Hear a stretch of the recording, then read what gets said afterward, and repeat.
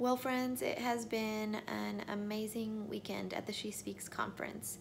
There was so many things that were so unexpected that happened in the conference that it really has been just God moving and doing whatever it is that He wants to do with the time that you devote to Him.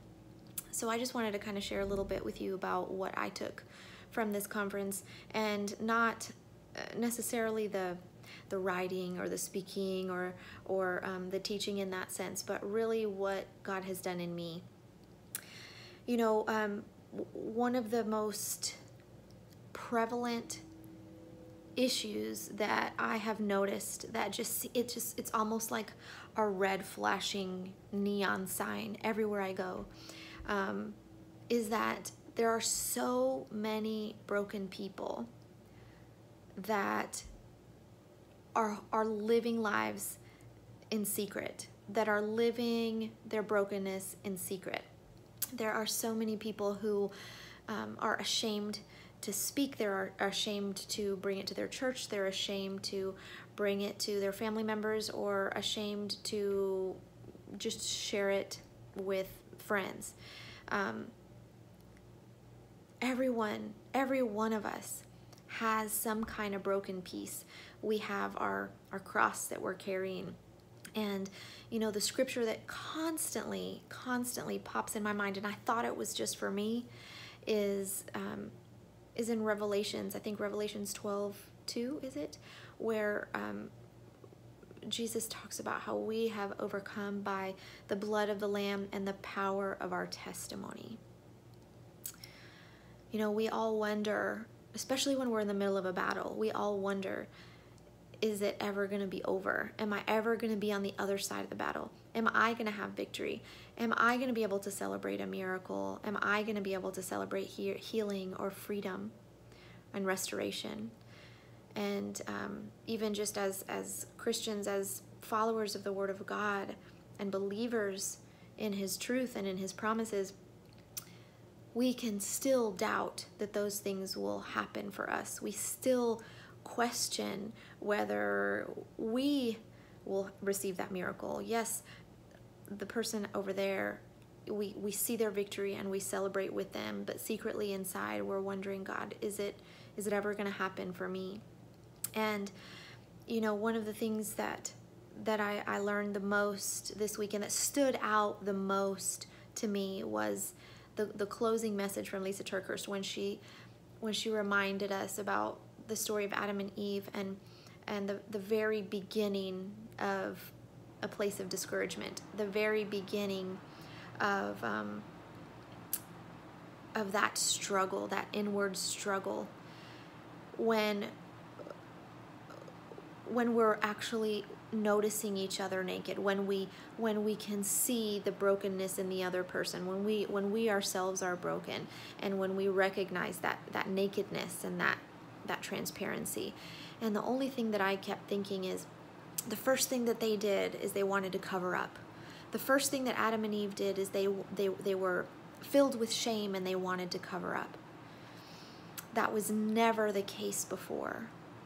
Before the fall, Adam and Eve could be completely exposed as they were, and they had no shame, and they loved each other, and they experienced the presence of God in that nakedness. And through all of this, I have come to a realization that even though I'm going through all this brokenness, and even though I beg God sometimes to just pull me out, God, take this cup from me. Just take me home or something, you know, I can't do it anymore. I can't carry this cross anymore. I can't feel this despair anymore. Even though I feel those things, and they are very real, and they are paralyzing, and they are breathtaking, literally. Sometimes the pain takes your breath away. I have come to a realization, and I truly believe that God is showing me that it is my calling It is part of my purpose to show and demonstrate that the brokenness and the nakedness of our humanity and of our circumstances and of our lives, the things that were never our fault, or maybe they were, those things were never intended to bring us shame. That brokenness and that nakedness were never intended to bring us shame. They were intended to experience the fullness and the presence of God. And the more that we hide, and the more that we live our lives in secret, and the more that we let shame and embarrassment and consequences keep us silent, then the more we are denying the opportunity to be in the presence of our Father, to experience His love for us, to experience the intimate connection that we can have with our Heavenly Father that was intended to heal us and to bring us joy and to bring us freedom and to bring us wholeness.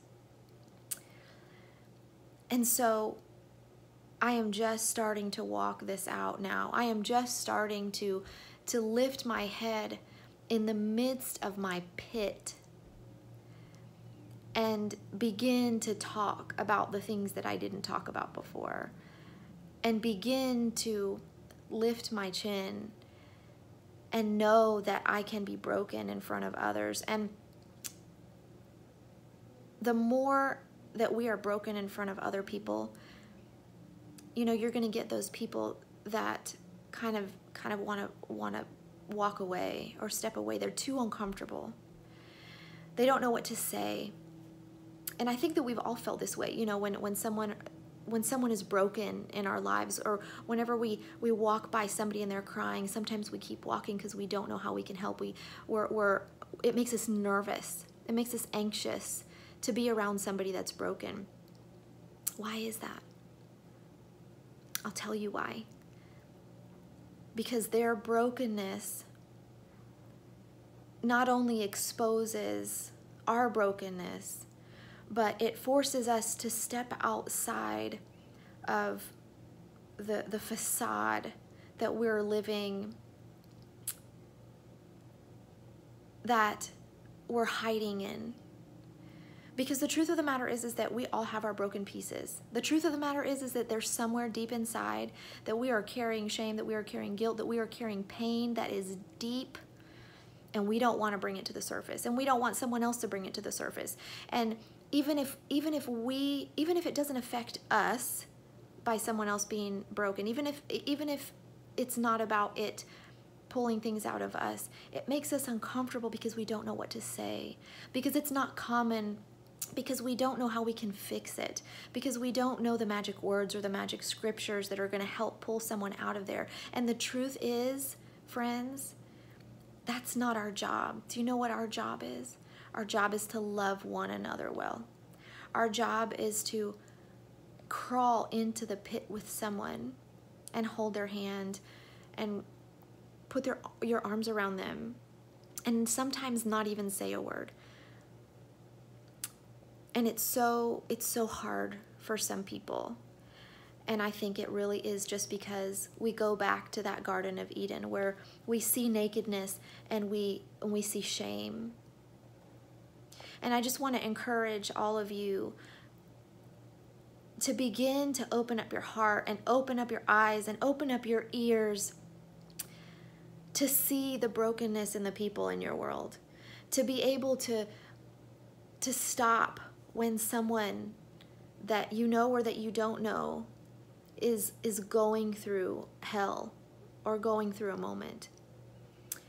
And I just want to encourage you and remind you that you do not have to fix it. It is not your job to fix it, and it is not your job to say the perfect thing. But we are called to love, and we are called for fellowship, and we need one another. We need to know that people see us. And I just want to end with this. one of my biggest struggles sometimes when I am deep into the pit, when I am deep into my sorrow, into my brokenness, I cry out to God and I say, God, does anyone see me? Does anyone see me, God? Or am I alone in this pit? Does anyone see me? And that happened to me tonight at the end of the conference. And I walked through a crowd, a sea of women that were having a good time and that were connecting and that were talking about their experiences at the conference. And I walked through that crowd and I felt like I had a big S on me, like a scarlet letter. I felt like or an A, that was an A, right? I felt like I stood out, but in a bad way, to where no one wanted to come close to me because I was the leper, you know. I was broken. I had my tear-stained face, and I could not crack a smile for anything, and it took everything in me to just stop shaking because of the depth of my brokenness. And as I walked through the crowd, I kept looking around and I kept saying, God, does anybody see me? Does anybody see me? And I sat at the end of the crowd in a chair and I'm crying out to God, and then a woman walked by, and she walked by with her family, but she stopped, and I saw her stop and turn around, and she came and knelt down next to me, and she said, I just wanted to let you know that you're not alone and that I see you. So friends, I just want you to know that your Heavenly Father knows the desires of your heart and the cries of your heart, and that in those moments of brokenness, He sees you and He loves you and He desires for you to be naked and exposed in His presence, because that is a place of healing. That is a place of restoration. Even if your circumstances don't change, the presence of God in complete nakedness is the place of healing, is the place of wholeness, is the place of peace, and is the place of joy. And so don't be afraid. Don't be afraid to be transparent. Don't be afraid to break and to show your broken pieces, because you will be surprised at who will stop and get in the pit with you. And if you see someone, I just pray that you stop long enough and put your schedule aside and do whatever you need to do to minister and to get in the pit with your sister or your brother, even if just for a moment, to let them know that that you see them and that they're not alone. I hope this encouraged you guys, and I just pray that God continues to give me amazing opportunities to encourage you and almost give you permission to be broken by being broken myself. All right, have a good night. God bless you all, and I just pray that the peace of God that passes all understanding guards your heart and your mind in Christ Jesus. Have a good night.